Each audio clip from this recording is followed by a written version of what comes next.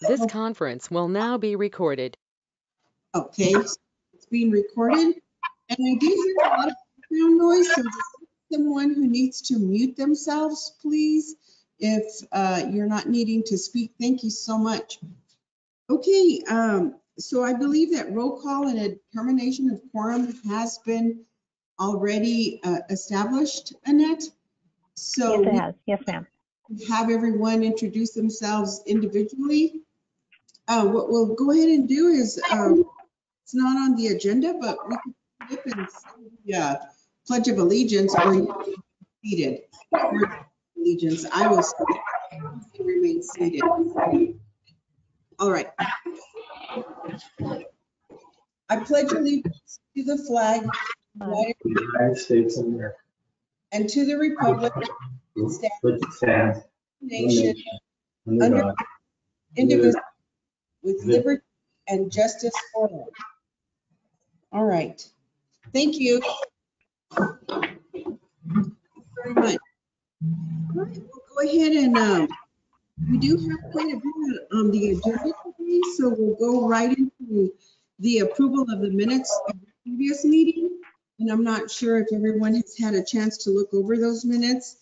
I did look over the minutes. I didn't have any questions or any corrections that need to be done. Motion to approve, Judge. Okay, we have a motion to approve by Representative Rivera. Is that who I heard make the motion? Yes? I'll second. Mayor Leos. Okay, thank you, Mayor Leos. So a second by Mayor Leos. All those in favor say aye. Aye. Aye. Aye. Aye. Aye. Are there any opposed? If not, motion carries and the minutes are approved. And at this time, we would like to anyone who would like to make a public comment at this time. Is there anyone on that would like to address the Rio Grande Council Board of Directors on any type of comment? Let me ask Patrick if there's anything he'd like to update us on from Corplus with the IGSAs. Okay. Yeah, nothing to add for this meeting. Okay, thank you. Okay, if there be no one else, we'll go ahead and go right into the meat of the agenda, which is the finance. Item number 1, it's quarterly investment report by Judy Cisneros. And this is an information item and no action is required.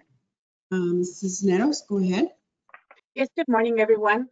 Judy Cisneros, the Finance Director. I would be presenting the second quarter investment report for fiscal year 2021. And this is for our 3 bank accounts held at Wells Fargo. For the first account, it is our operating account, which is our main account. This is where checks are distributed and payroll is distributed from this account as well. At March 31st, 2021, it had a book and a market value of $587,883, and it earned interest for the quarter of $491. The second account is our 911 account, which is our CSEC account. For this account, it had a book and a market value at March 31st of $87,008, and it earned interest for the quarter of $54. And the last account that I will be reporting on is our TCEQ account, which is our solid waste funding. For this account, it had a book and a market value at March 31st of $112,000 with $26, and it earned interest of $31. Just like Judge Guevara said, this is an information item only that we do present to you on a quarterly basis, but if you have any questions for me, I would be glad to answer. Okay, thank you, Judy. If there are no questions, we'll go on to the next item. First of all, I do want to make sure there are no questions for Mrs. Neros on item number 1. Okay, so next item, number 2, is fixed and or expendable assets transfer or disposal by Evelyn Anguiano. And this is an action item. Go ahead, Ms. Anguiano. Yes, good morning, everyone. I'm requesting Board of Directors approval to transfer and or dispose our fixed and expendable assets. The approved assets will be removed from our inventory asset listing. And in your package, you'll find 4 pages of mostly electronic items and some pictures of items that are available for the board or anyone interested in the use of them. Some of the items are being transferred also to Culberson County Sheriff's Office and City of Alpine Police Department, and these are related to 911 program. Are there any questions for me? Did everyone get a chance to go over that that agenda item in your packet before today's meeting? If you did, there's probably no one that has any questions. So at this time, I'll entertain a motion to approve the fixed expendable assets transfer or disposal. Move to approve. Okay, thank you. Do we have a second? Mayor Leos, second. Okay, so all those in favor say Aye. Aye. Aye. okay. Any opposed? All right, motion carries. Judge Guevara, may I ask, I didn't catch, who made the motion? Could you repeat who made the motion, please? Okay, Padilla, thank you. Thank you. All right, item number 3 is also an information item. And no action is required. Camino Real Regional Mobility Authority by Annette Gutierrez. Yes, Board of Directors, I know that many of you already know Mr. Raymond Diaz, who's the Executive Director of the Mobility Authority. But for those of you who don't, and especially in our outlying areas, in our rural areas, we thought this would be a really great opportunity for you all to hear a little bit about the authority, what it is that they do. We think that there's some partnership opportunities that are going to be available to you if you were interested in participating in that manner. And so I am going to turn over the presentation to Mr. Diaz so he can talk to you about the Camino Real Mobility Authority, and then hopefully we'll have some discussion on how you all can partner up with the Mobility Authority for your transportation projects. So Mr. Diaz, I'll go ahead and advance the slides for you. Let me just bring them up. Very good. Let me thank you, Gutierrez and James Guevara. Thank you very much for allowing me a few moments to talk about the Camino Real RMA. At the outset, my name is Raymond Diaz. I am the Executive Director of the Camino Real RMA, the Regional Mobility Authority. And Annette, if you'll, I think that's the last of the slide deck. If you could yes, move. it is. Sorry about that. Okay. If that's it, I can wrap it up already. Just let me know. Yes. So here's a real brief agenda for us. We're going to talk about regional mobility authorities generally. What are they? What type of entities are they? What can they do? That sort of a thing. Then we'll move into this particular regional mobility authority, the Camino Real RMA, which is located here in El Paso area. Then we'll spend a little bit of time on the sample projects. I have shared this PowerPoint with Ms. Gutierrez, so hopefully she can share it with you all and you can spend a little bit more time on it, because I'm going to go through this fairly quickly. I know there's some familiar faces in this group that I know, but some of you all that we haven't had the opportunity to meet with, take your time, look through it. My contact info is at the back, and feel free to give me a call anytime should you have any questions. And incidentally, just let me know while we're going through this if you have any questions, and we can do this very informally. Next slide, please. So RMAs, generally regional mobility authorities, it is a political subdivision of the state of Texas, and as you all know, that's a fancy way of saying we are a governmental body here in Texas. We are analogous to a water utility, for example. When you think about a water utility, they're often very closely aligned with a municipality. but they do have, or at least in our case, we do have a separate governing board. And we'll talk about our board members here in a moment. You'll recognize some of their names as well. So we are tasked with developing, operating, and maintaining transportation projects. And that's an important term, transportation project, because the legislation that authorized our creation actually defines what we can do through the use of that term, transportation project. Now, thankfully, that term is very broadly defined, so it really allows us to do virtually anything related to mobility projects. So you'll see in that second bullet point a list of some of the projects that we can be involved in. So it's everywhere from highways and roadways. That includes both toll and non-toll facilities, as well as rail facilities, ferries and airports, pedestrian and bicycle paths, parking areas, parking meters and structures, intermodal hubs, border crossing, and that's an important one for an RMA that's located on the border like we are. We could actually operate, we could design and construct and operate an international port of entry if there were a need for us. Mass transit systems, and then the last one there is an interesting one, tramways, which we recently have been working with Texas Parks and Wildlife Department to restart the Weiler Aerial Tramways. We just executed an agreement with them to help them out with that. So as you can see, it's a very broad list of tasks that we are authorized to pursue. Really, the general rule of thumb is if it has to do with mobility or transportation, we can be involved in it. Next slide, please.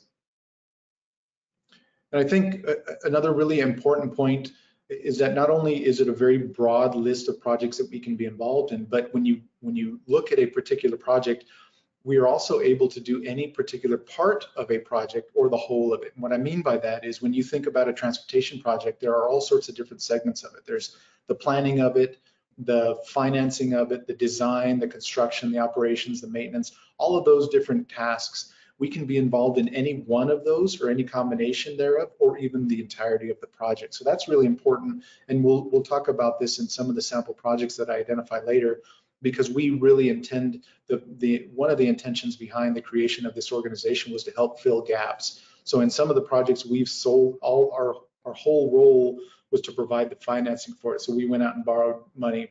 In another project, we just did the design and handed over those design plans. In a third project, we received design plans, received funding, and then built the project and turned it over to a different owner. So it really just depends on what's needed. If an agency out there needs help issuing debt, we can certainly do that. Or from beginning to the end, we could provide those services as well. So that's what you really see on this slide. But in addition, you'll see that we are like most other public entities in Texas. We have eminent domain powers. The second bullet is really important. We can cross jurisdictional lines very easily, and that's really important in an area like ours, because we, by statute, are actually authorized to operate into New Mexico. So that means both Otero and Doña Ana, we could operate into those sections of New Mexico should there be a desire for that.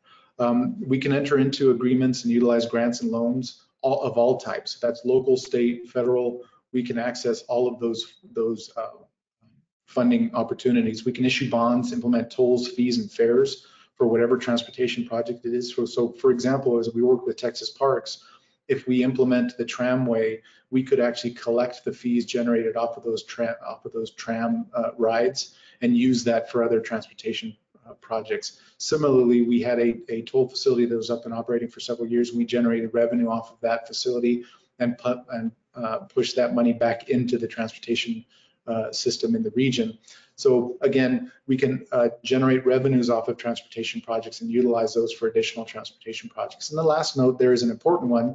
We cannot tax, we're not a taxing authority, but we can receive and use tax proceeds or other assets from other entities. So that's an important point.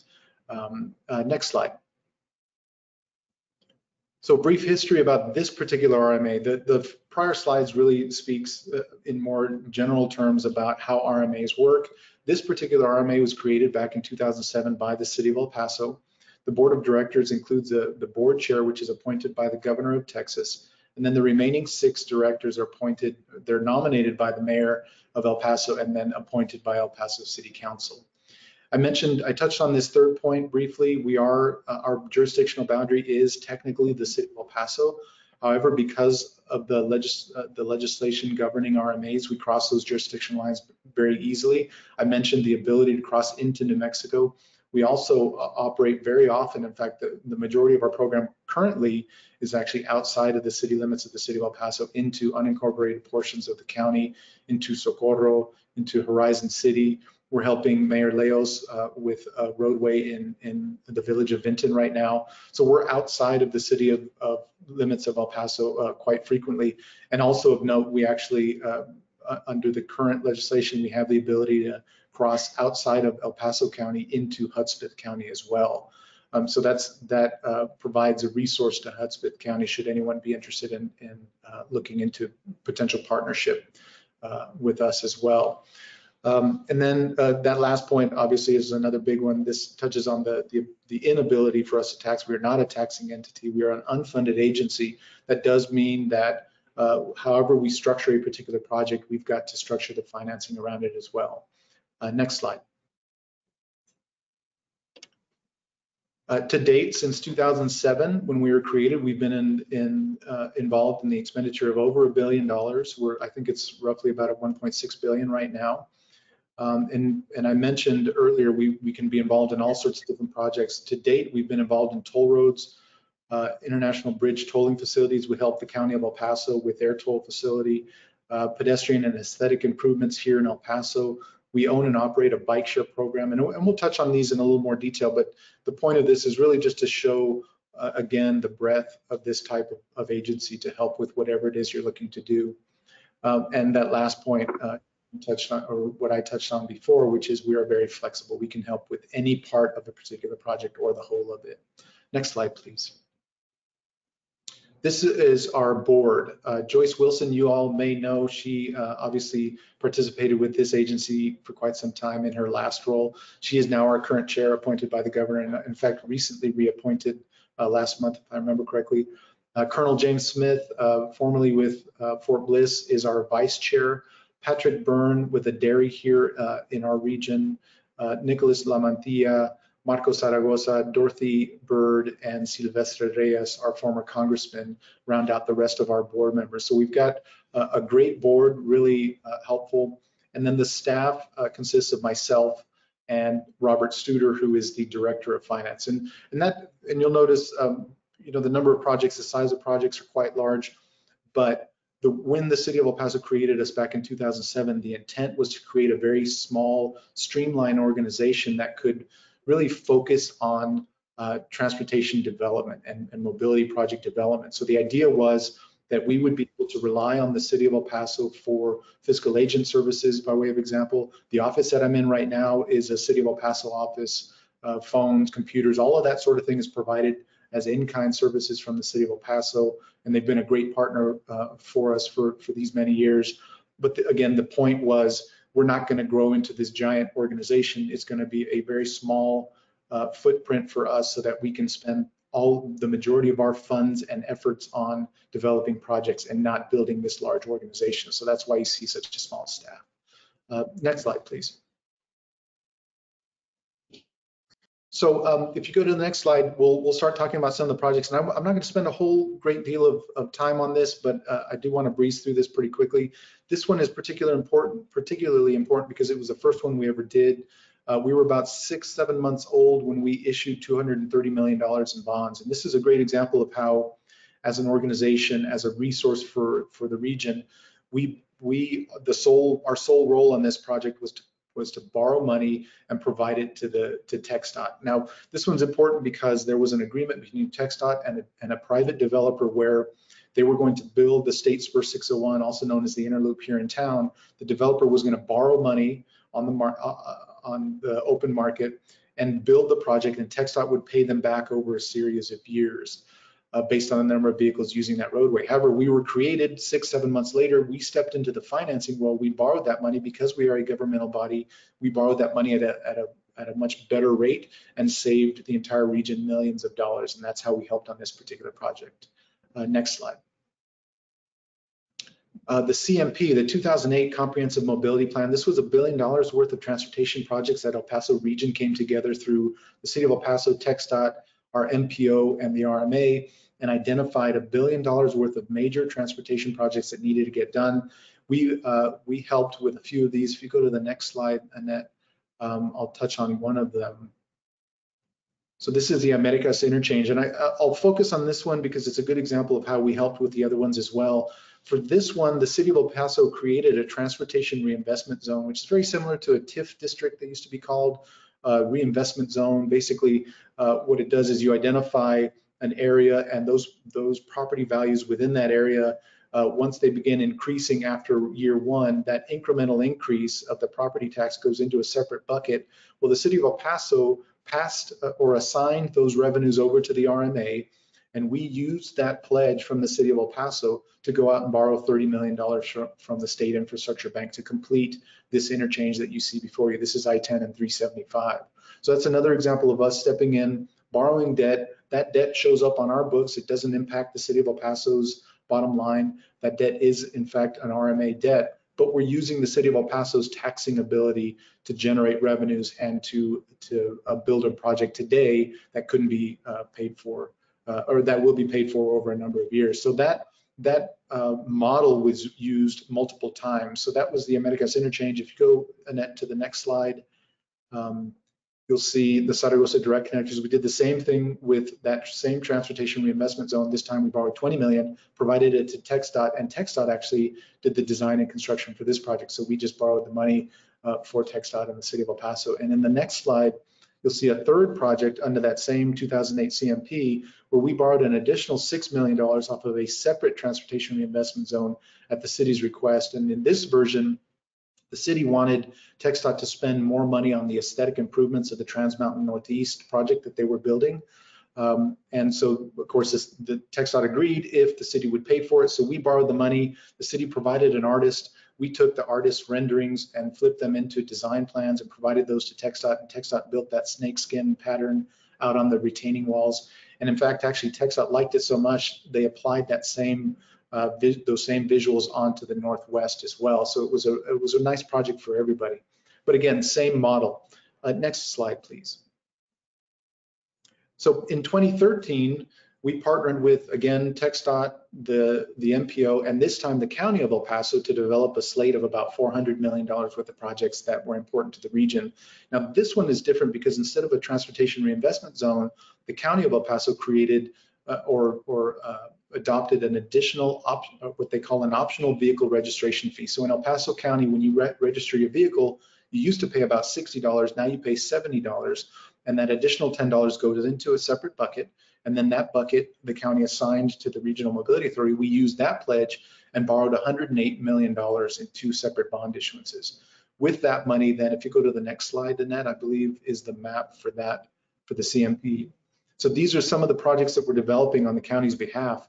The majority of these, we're doing the design for the county and we're handling the construction as well. So that includes everything from procuring the engineering firm to procuring and overseeing the engineering design plans, procuring the construction contractor, overseeing the construction, managing all of those headaches in between the idea and the opening of the roadway, and then handing those roads back over to the County of El Paso once it's complete. This helps the county because they don't have to staff up for this program. Once this program is done, then we step back and they have all of these additional projects available to them with the use of the RMA. So that's the 2013 CMP. Next slide, please. But you'll notice it's the same type of model, right? If an entity has the ability to generate revenues, we can use those revenues to develop a program for them. SunCycle, this is an interesting project that was requested by the MPO here in our region. As you know, the MPO is a planning organization. They do not implement any projects, so they asked us if we would implement a bike share program for the region. We've done that this is going on almost 6 years now, so it's been a really successful program. Next slide. Streetcar, we'll breeze through this one. Next slide. The City of El Paso partnered with TxDOT to develop this project. The City of El Paso agreed to develop the design plans for the project. They designed originally where the streetcar would go, what streetcars would be utilized, where the maintenance and storage facility would look like. They did all of the planning work. TxDOT then agreed to provide the construction dollars. So when TxDOT provided the construction dollars, they sent them over to the RMA. Then the city of El Paso assigned their design plans over to the RMA. We built the project. If you go to the next slide, you can see that the before and after of one of the vehicles. We rehabbed 6 of those vehicles. And then if you go to the next slide, you can see what they look like in the end. So we built the project, put it all together, put in 4.8 miles of track, built a maintenance and storage facility, a power substation, several power substations. And once it was complete, we turned it all back over to the city of El Paso to be operated by their mass transit facility, mass transit department, which is Sun Metro. So that's another way where we can help wherever the need is. Next slide, please. RMS 2020, next slide. This is basically the latest comprehensive mobility plan. The MPO is now calling it the 2020 RMS. As I mentioned before with Mayor Leos, we've partnered to help the village of Vinton with the design of the Valley Chile Road reconstruction project. And we are also helping TxDOT and the city of El Paso with the I-10 widening. We, in fact, just recently approved a state infrastructure bank loan for an additional $30 million for this particular project. Again, using that same model that I mentioned before, the transportation reinvestment zone revenues created by the city of El Paso. Next slide. And I think this really should be it. Here's just a list of a few of the other projects. This is not exhaustive, but you'll notice in there we're helping the county of El Paso with their airport. We're designing expansion of their airport. You may have heard they're partnering with the University of Texas El Paso to develop some research facilities out there. So we're designing hangars to be constructed out there. They're expanding their fuel farm through us. We're doing those design plans right now, as well as a weather operating system. We mentioned bike share. So everything you see out there, there's hike and bike trails, anything related to mobility, whether it's tramways, streetcars, hike and bike, or traditional roadways, we can be involved in. So that's really it from me. I think if you go to the last slide, you've got my contact information. You can give me a call anytime if you have any questions about what we are able to do. And again, thank you, Judge and Ms. Gutierrez, for the time. I appreciate the ability to explain who we are and remind everyone that we are a resource to you all if you need anything in the realm of transportation. So with that, I'm happy to answer any questions you may have. Otherwise, thank you for your time. Thank you. May I ask you a quick question? Of course, please. So this is a regional mobility authority. Is every municipality able to create their own regional mobility authority? Great question. Actually, regional mobility authorities in their initial vision were only to be created by counties in the state.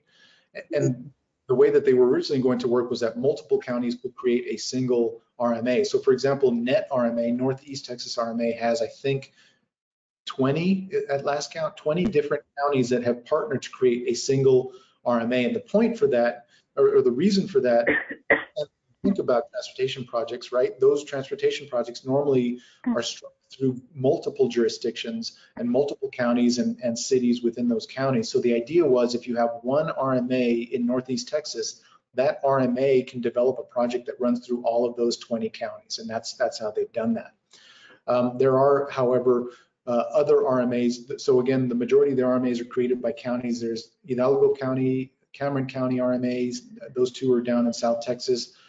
There is another unique one like us. We are the only municipally created RMA in the state of Texas. However, there is one in Webb County that is jointly created by Webb County and the city of Laredo. Outside of that, the current legislation only allows for counties to create RMAs. Okay. And Judge Guevara, well, if I could just let Mr. Theus know that just yesterday, Judge Guevara was talking about potentially manning up an inspection station for their railroad crossing between Mexico and Presidio. And so it sounded, I might be wrong, but it sounded like that might be something that you all do as well. Am I correct in that? Yes, ma'am. Wheels are turning real fast right now. Yes, yes. Thank you, Annette. Yes, because So go ahead. I'm sorry, I keep speaking over you. I apologize. There's a bit of a delay. I was just going to mention that within the statutes, that is an authorized transportation project. Now, I think your county is a little bit further away from El Paso County, so we'd have to look to make sure that we could assist you with that. I know that for now, we can certainly operate into El Paso, Otero, Doña Ana, and then likely Hudspeth as well. But if that's something you're looking at, I'd be happy to look into it for you from our side as well. Okay, thank you. I'd really appreciate that. There's several projects, in fact, but that's one of the main ones. Yes, Sure. coming. Mm-hmm. And how long have you been the executive director? Actually, since 2008. So the RMA was created in 2007. Just by way of background, I used to work for the city of El Paso in their city attorney's office. So I was the attorney that helped petition the state to create this RMA. I drafted the original language and the original resolution that created the RMA. And then I was going off in another direction, but they asked me to serve as the initial director back in 2008, and I ended up staying here ever since. Well, I just wanted to congratulate you because I see here that it is actually the governor that appoints you. Actually, the governor appoints the chair, so I am hired by the board of directors.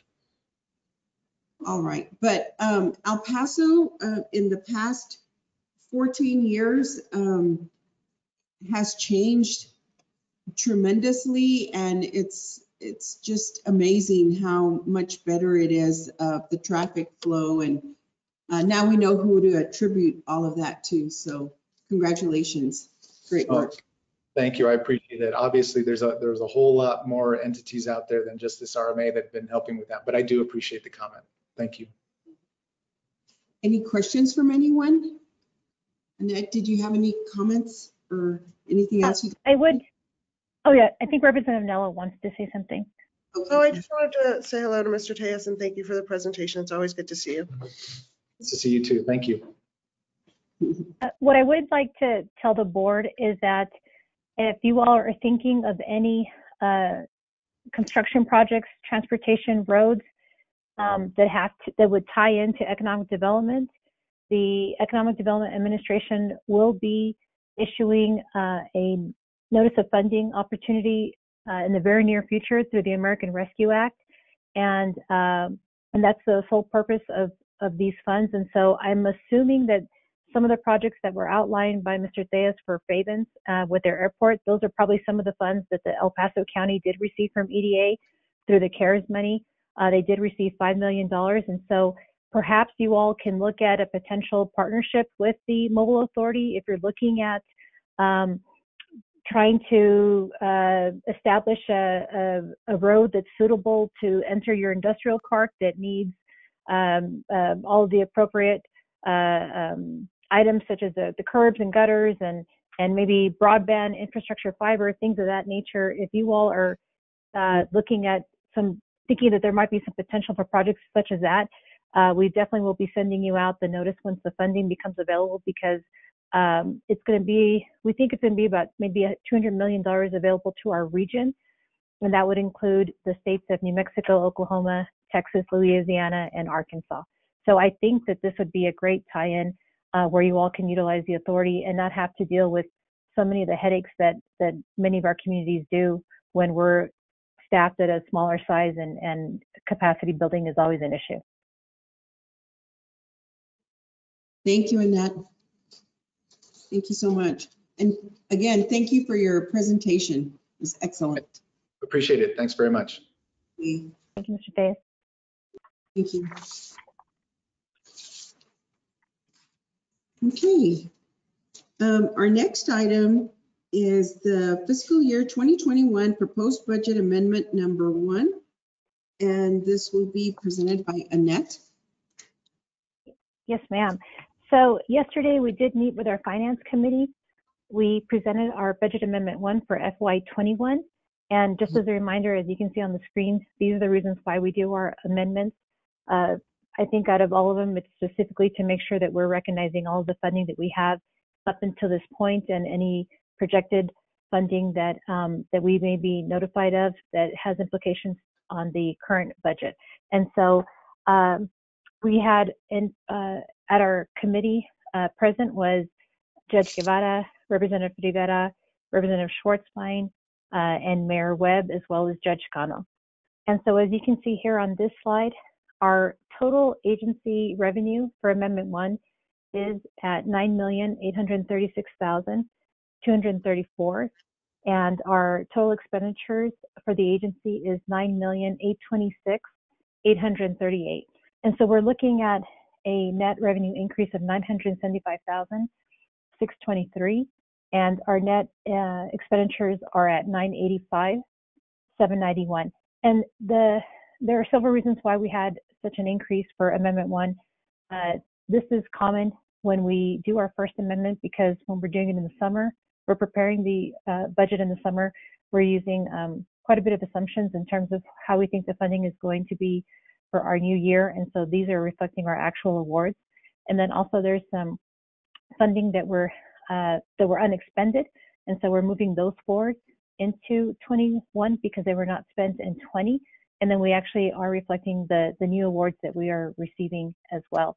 One item to also note is that with our revenues and our expenditures, we're looking at excess revenues over expenditures of $9,396. So that's how much we're anticipating adding to the local fund balance for the end of the year.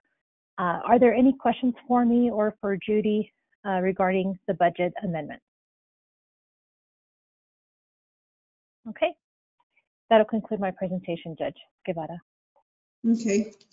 So overall, Annette, would you say that the COG fared well considering the pandemic?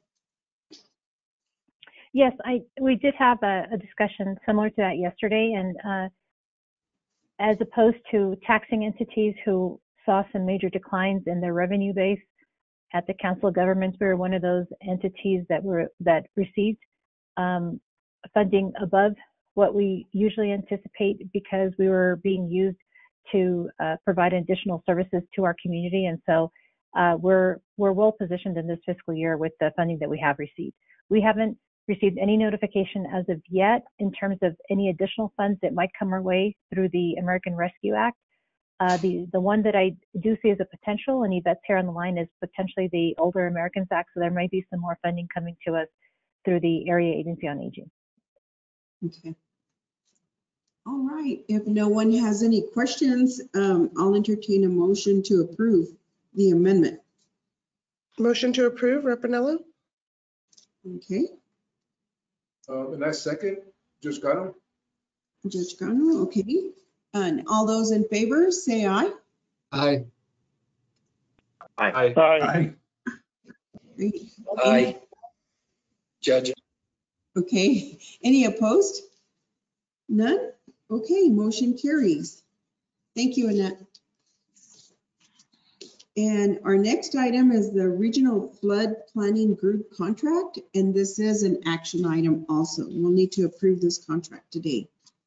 Go ahead, Annette. Yes, thank you. In your packet, you will see the entire contract between the Texas Water Development Board and the Rio Grande Council of Governments. The purpose of the contract is for the Rio Grande Council of Governments to serve as the sponsoring entity to the flood planning group. It's the same model that has been used for the water planning group. And so the group is going to be responsible for putting together a regional plan that will be due in June of 2023. And they will be able to accomplish this plan through the guidance and assistance of their technical consultants. And so the entire contract is for $1,081,000. Of that $1,081,000, $60,000 would be set aside for the Rio Grande Council of Governments to serve as the facilitator administrator for the contract, and the remaining funds would be then used for the technical consultant. And so again, this funding will be utilized up until fiscal year 2023.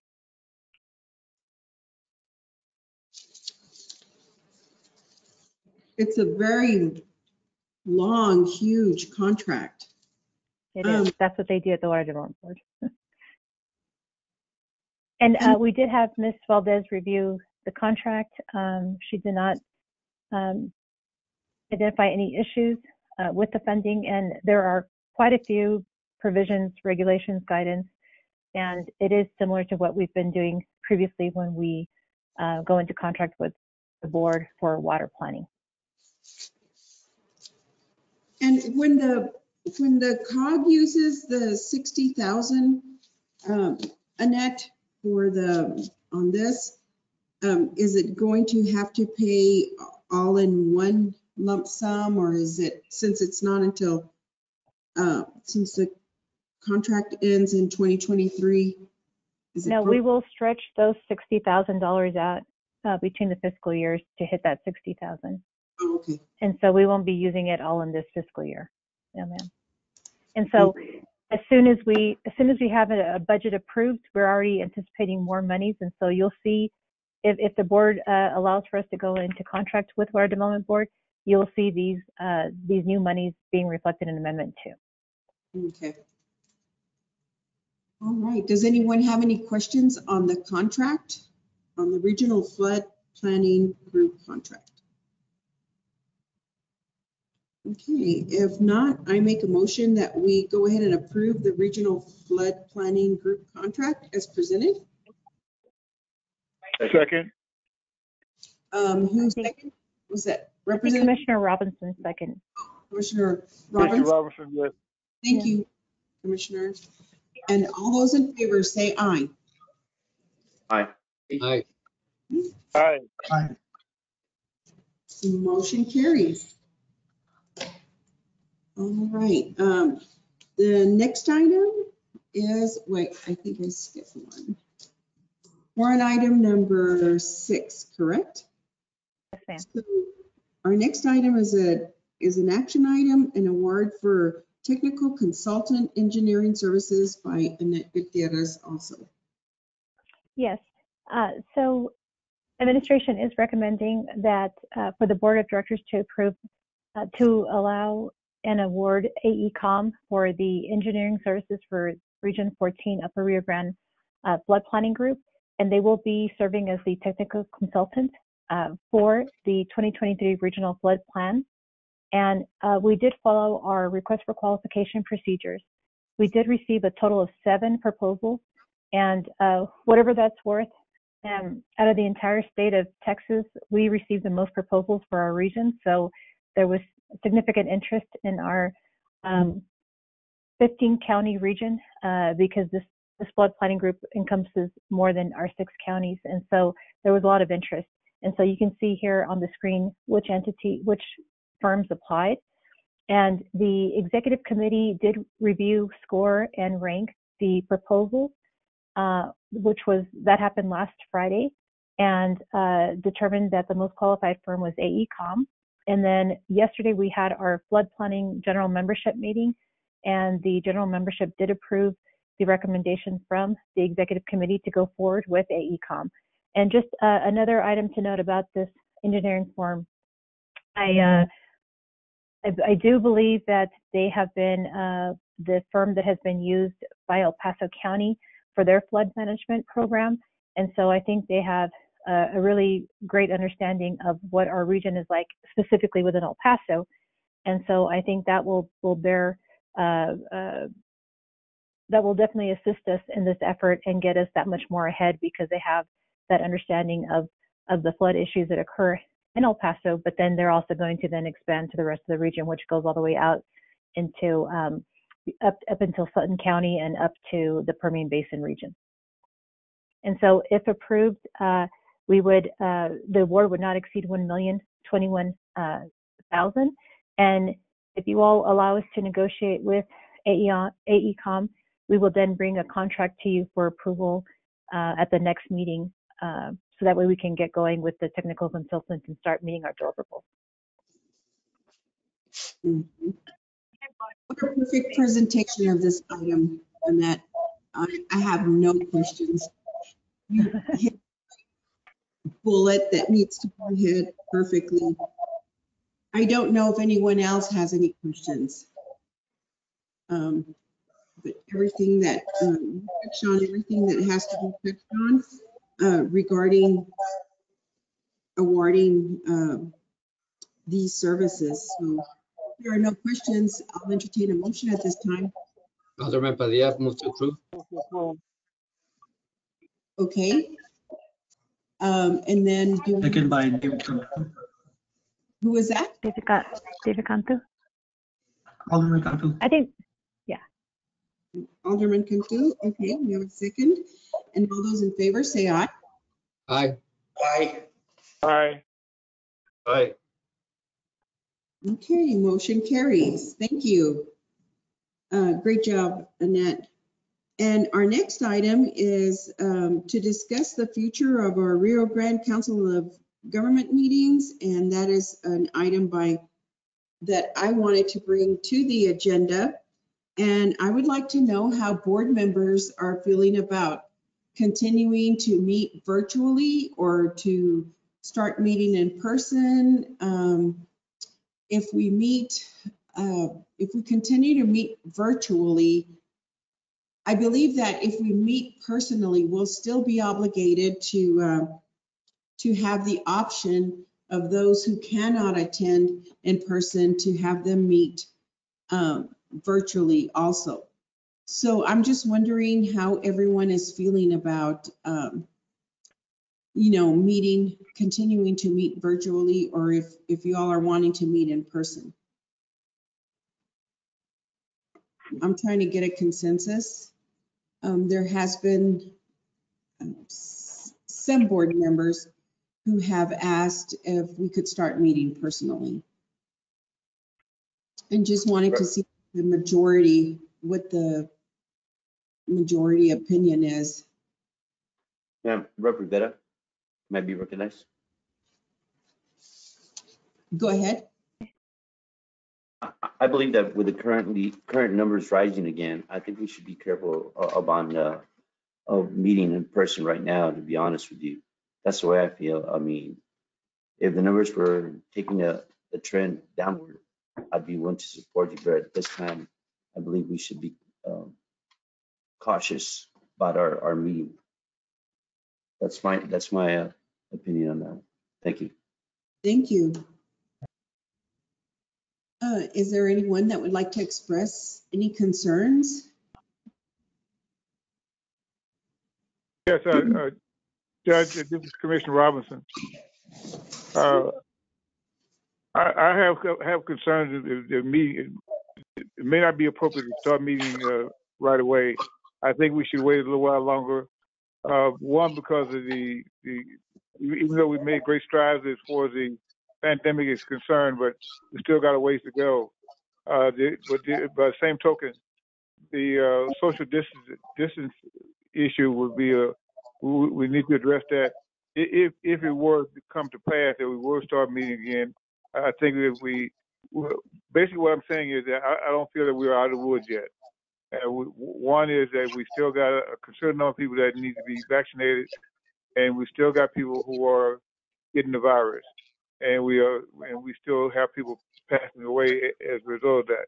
So I think it'd be, on my end, I would say that we need to be careful and not rush it. Thank you. Thank you, Mr. Robinson. Anyone else? Judge? Yes? Yeah, I kind of just wanted to, I guess, give my 2 cents worth. And in light of the numbers rising and dropping, and, I think it is still kind of unpredictable of what the future holds in DC immediate future.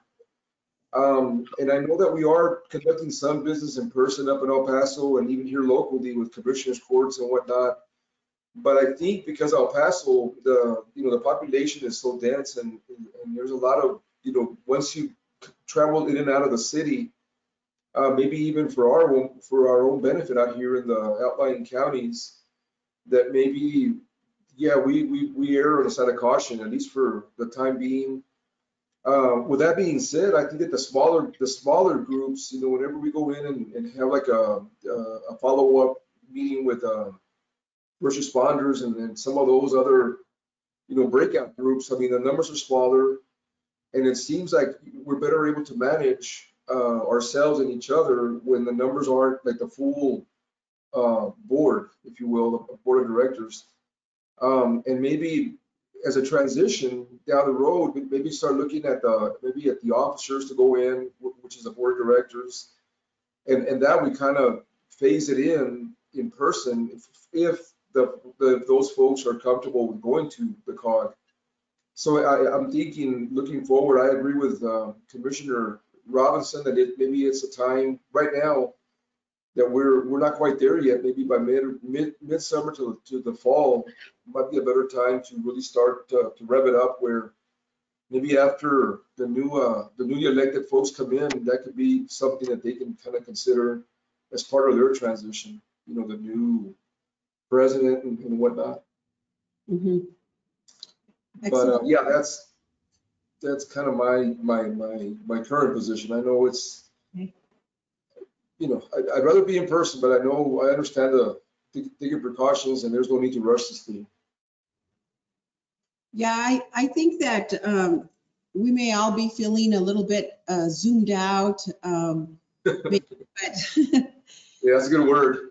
it is the best way to proceed, I believe, also, is to be very cautious. And then, as Representative Robinson brought up, the social distancing is still a very important factor to consider. I don't know if anybody else would like to comment or to say anything. I just would like you all to know that as your president, I mean, I'd rather err on the side of caution. However, if there was a major consensus of those of you wanting to meet in person, I mean, I'm willing to do that also. I mean, as your president, but we could continue meeting the way that we're meeting, and I believe that we are able to have good meetings, and we are still accomplishing the business at hand that's important to accomplish. So I believe that we could continue this way. Is there anyone else who would like to make a comment or share a concern? Alderman Padilla, I guess as long as we're able to have quorum, we're fine right now. Okay, yes, sir. Go ahead, Annette. I was just going to say that if we're going to look at September and look at our annual meeting in a way that we could possibly do a hybrid, because I don't think that I would assume that we probably are not going to have those provisions lifted by that time. And so virtual will still be available, and not to put anyone in harm's way if they don't feel comfortable meeting in person. We definitely will have to look for a venue that will accommodate for the social distancing and to ensure that everyone is the most comfortable being able to participate, whether that's in person or virtually, meaning that we need to have the best audio possible, even possibly have cameras available to where people can see who it is that's speaking, things of that nature. And so obviously with City Council and Commissioners Court, it's more manageable in order to see everyone who's at the table. But when we have larger groups such as ours, that's going to become a little bit more of a challenge. But we'll start looking into that now to see what that could be if there's that possibility to go into the hybrid. Okay, thank you, Annette. It's pretty involved, it seems like, to actually go into that hybrid. Is there anyone else who would like to make a comment? Yes, this is Alderman. Sorry, I lost connection there for a little bit, but I'm also concerned that it is still too early to do that. And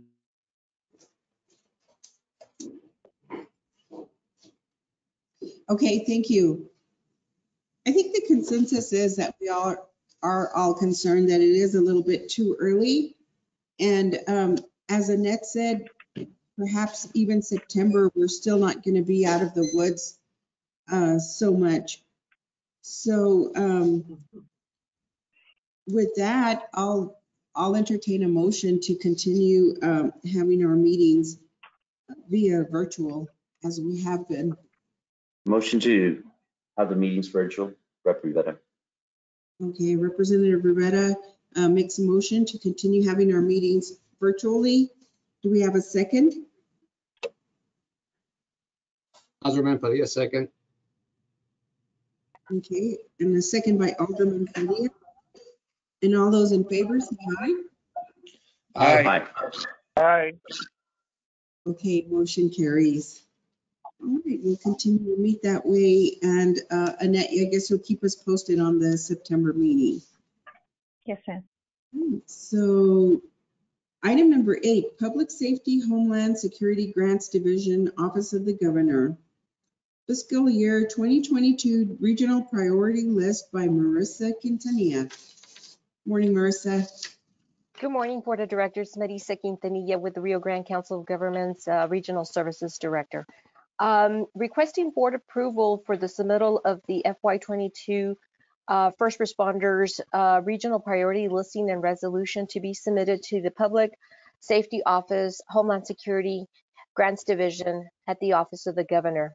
Behind your agenda item is, let me see, here we go.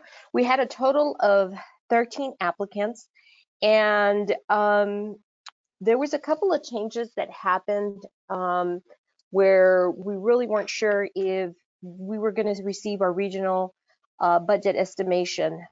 Just to give you a quick history, the prior administration, presidential administration, had indicated that all Homeland Security grants were going to be competitive nationwide. So we really didn't know what that looked like for us here, especially in Texas, and then for the other councils of governments throughout Texas. Because traditionally the state of Texas gets its allocation from FEMA. Then from there they apply the formula, and then the methodology to go ahead and provide each COG region with their regional budget expectations. So new administration comes in, and basically they did away with the nationwide competitive process. And so the state did receive its allocation from FEMA, and using the methodology that we think that they're going to follow, which is basically the same. We're looking at an allocation of 994,330, if I can see that correctly. Basically, the state did receive a 4% decrease from the federal allocation, and so that 4%, if we're applying it to the current allocation that we received for 21, which was a little bit over $1 million, that is about maybe 40,000, 41,000 decrease to be expected for FY22. I do want to let you all know that don't know exactly if that's going to be our true allocation, but that's the estimate that we're using. I do want to highlight application number 13, which is Horizon City Town Now. This application, as you can see, that it does have a huge ask, over 700,000. And the reason for that was that originally in prior years, the state did have a different fund source called the SURI, which is the State Emergency Radio Infrastructure fund source. And the intent was for Horizon to submit the application for this communication project under that fund source. Because that fund source is sustained through court costs throughout Texas, that fund source was not released simply because there was not enough collections to support project initiatives. So when we reached out to the state had indicated to us at the time, it was the prior administration, to go ahead and submit this application under Homeland Security. And so we did that, and then fast forward, new administration, thinking that it was going to be a competitive process nationwide. This new administration indicated that they were going to revert back to the previous process. And so by then, this application had already been submitted, and so it was still prioritized by the committee. Did reach back to the Homeland Security Grants Division folks, and it appears, Mayor Padilla, that this fund source, the SURI fund source, will reopen in the summer. And so the intent is to go back and submit that application through that fund source. So that is where how that project came into be, because I know a lot of people did have questions in terms of the amount, the large amount in ask. But that was the reason why this application ended up under Homeland Security dollars.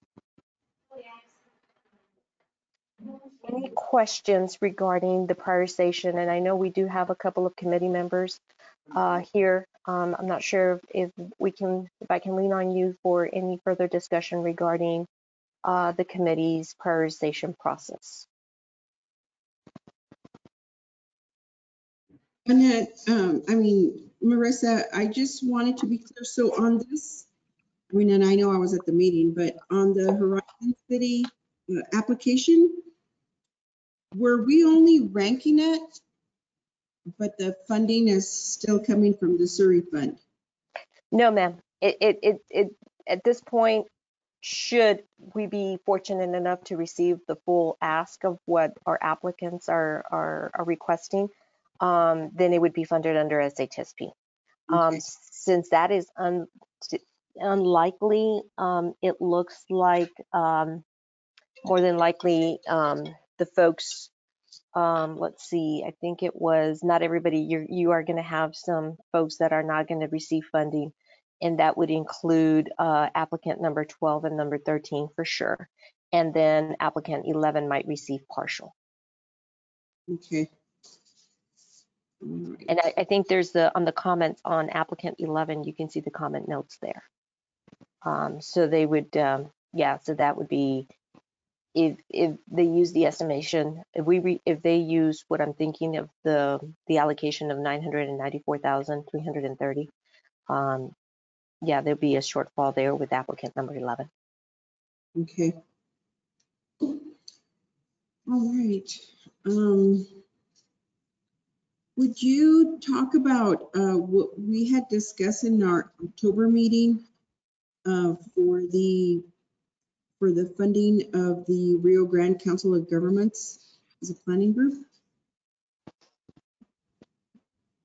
So in terms of the of our planning grant, Judge? Yes. So back in October of 20, the First Responders Preparedness Committee members met, and there was a lengthy discussion in regards to the planning applications, where some of the committee members felt that planning applications should be capped at a certain percentage of our total allocation. So there was a motion made that the Rio Grande Council of Governments planning application would always be prioritized as number one and would be recommended for funding for the asked amount, whereas any other planning applications would receive 12%, would carve out a 12% of the total COGS allocation.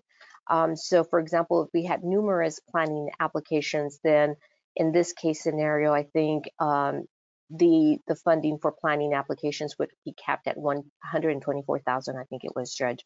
But in this case, we only had one planning application, which was the City of El Paso OEM. And so I think one of the things that is important for this next funding cycle is to encourage jurisdictions to submit planning applications, because I know especially in the rural jurisdictions, some of your EMCs receive a stipend or don't even receive pay for planning activities. And this might be a vehicle for you all to at least have some type of, pay for those individuals that do those initiatives. Great. Thank you.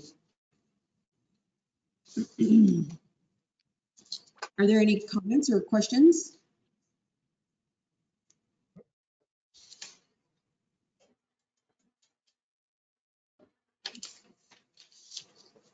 If there are none, I'll go ahead and entertain a motion to approve the priority list.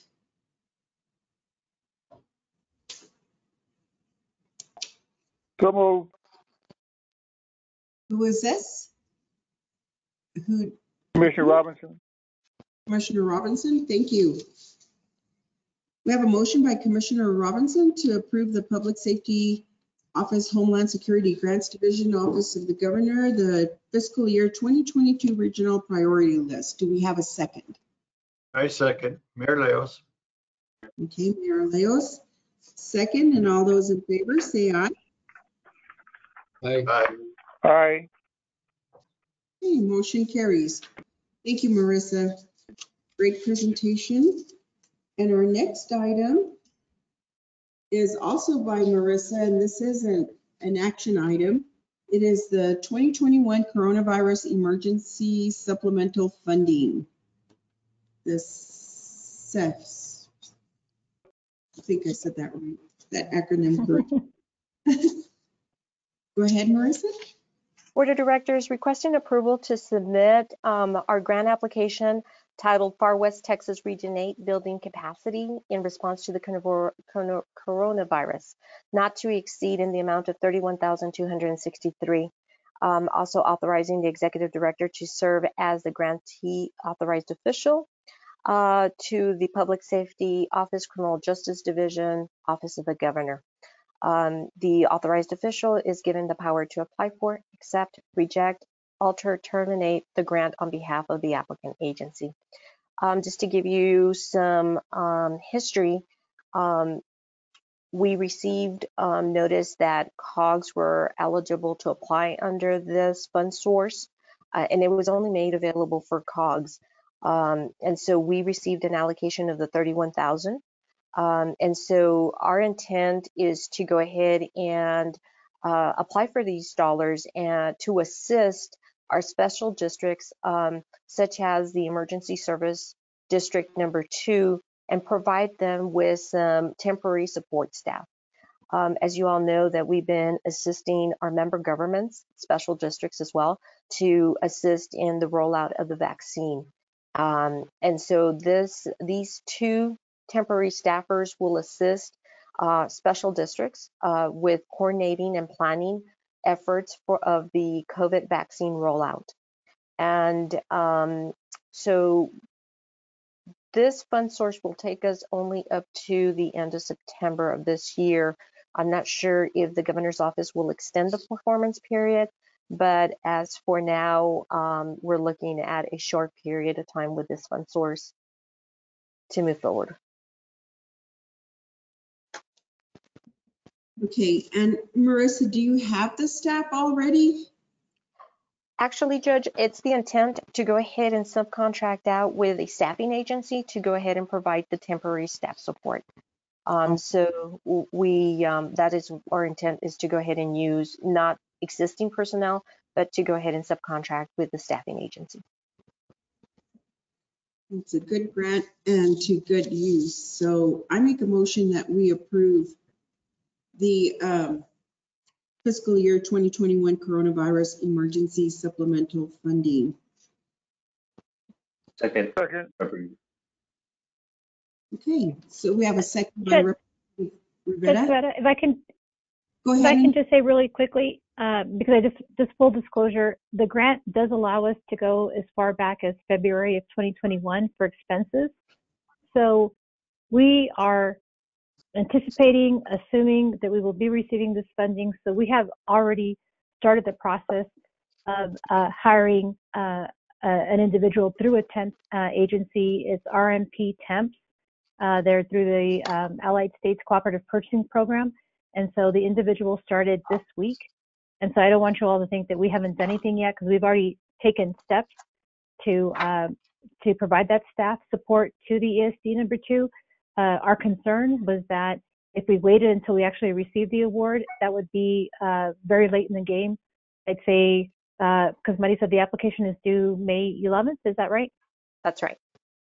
So it's due May 11th, and then the turnaround maybe the 31st if we're lucky to get the award. So I just want everybody to know that we already have taken steps to ensure that the staff support's available, with the understanding that the funding will be coming to our organization at a later time.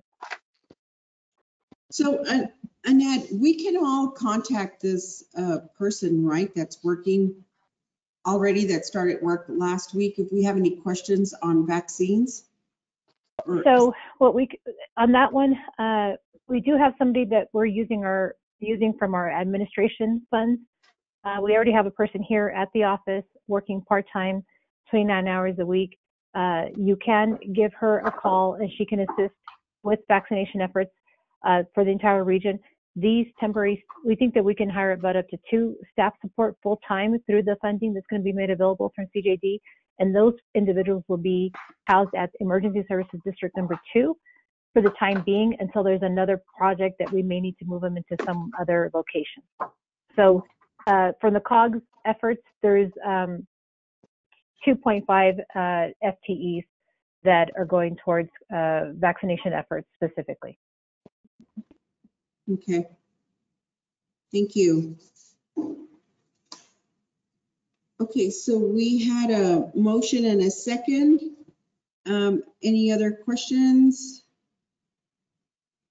All those in favor say aye. Aye. Aye. Okay, great. Thank you. Thank you. Okay, And motion. Judge, may I ask who made the motion? So since I interrupted you, I didn't catch that. Who made the first and second? The judge, and I made the second. Representative made the second. Okay.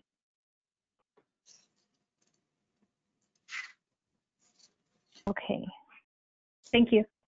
Okay, you're welcome. So we are at the Area Agency on Aging. There's nothing to report from Area Agency on Aging for this month. All right, and the Executive Director's report?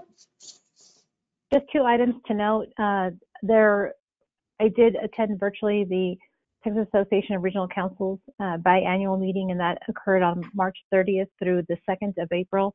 This was a rescheduled meeting because of the winter storms that occurred in February. We weren't able to conduct those meetings at that time.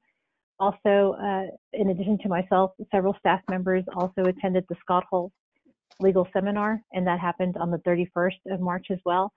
And then just, we continue, staff continues to find ways that we can support our regions with the vaccination efforts. And so that has continued. We haven't stopped with that. And so if you all, so just as an example, before we got on the meeting, I mentioned to Alderman Padilla that there may be an opportunity for ESD number 1 to have a vaccination site in Horizon City. And so we'll be talking about that to see if that's something that they would want to go forward with.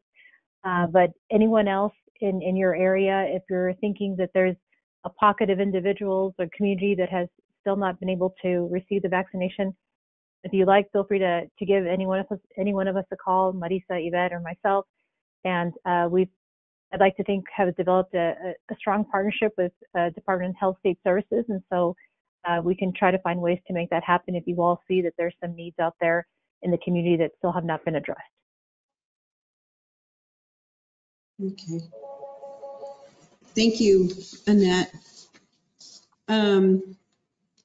Does anybody have any questions for Annette regarding vaccines? Okay. So next is President's Report, and I would just like to say that we have a meeting scheduled for May 7th. That's when we would meet in May instead of our usual 3rd Friday. Will most of you be available to meet on May 7th? I'm hoping we can have a quorum.